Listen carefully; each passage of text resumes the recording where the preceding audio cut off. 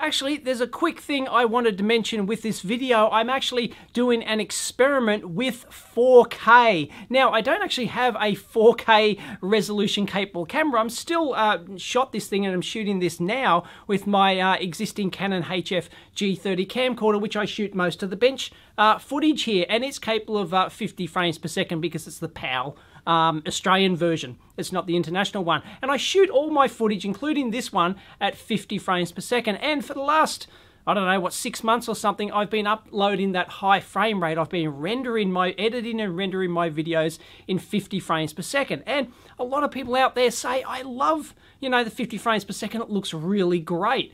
But there's also been some people that have been saying, well, if you use a particular type of browser, it forces you to watch full HD in 50 frames per second, and it chews a lot of extra bandwidth, etc. And, well, okay, fair enough. Now, also, before I started this high frame rate video stuff, I just discovered a little while back that I was actually, my Sony Vegas software was actually blending frames together, and that's why some of my footage wasn't probably as crisp as it could have been. And I've been fixing that for the last couple of months at least. So my videos should have actually been sharper. But anyway, YouTube actually does, a fair bit of compression and stuff like that. So what you see on YouTube is actually not really the full quality that I'm actually shooting and rendering and exporting the video at. YouTube has some loss. So what I want to try here,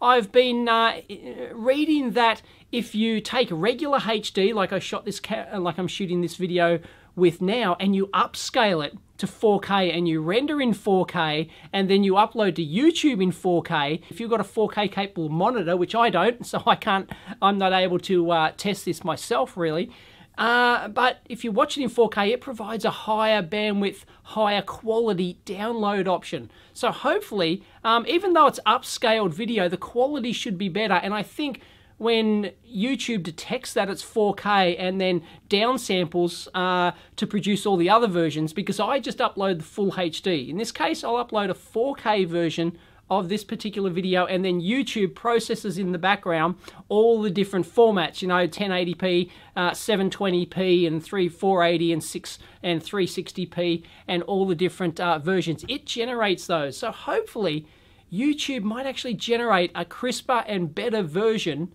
of my video if I upscale it to 4K. I know it doesn't kind of make sense, but people have done comparison videos of these sort of things, very careful comparisons, and they say they can't see the difference between a consumer quality, i.e. one that I can afford, 4K camera, like a $2,000 4K camera, and 1080 and a regular 1080p camera like my HF G30 I'm using now, with it upscaled to 4K. They can't actually see the difference when you upload and view it on YouTube. On a regular monitor, on regular, locally on your desktop, yeah, you'll be able to see it.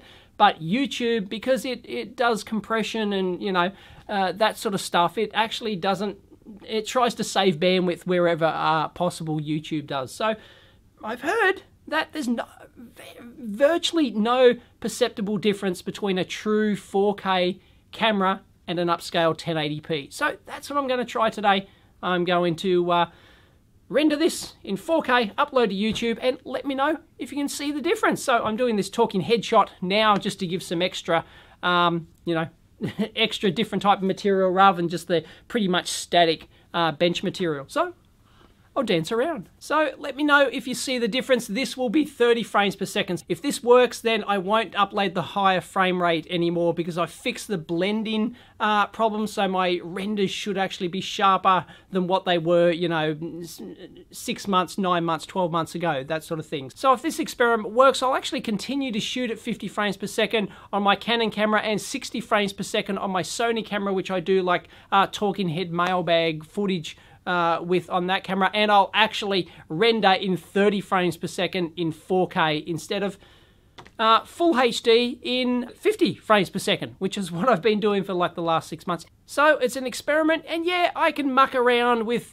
shooting some test footage and uploading to YouTube, but nothing beats sort of, crowdsourcing an opinion on this thing. Catch you next time.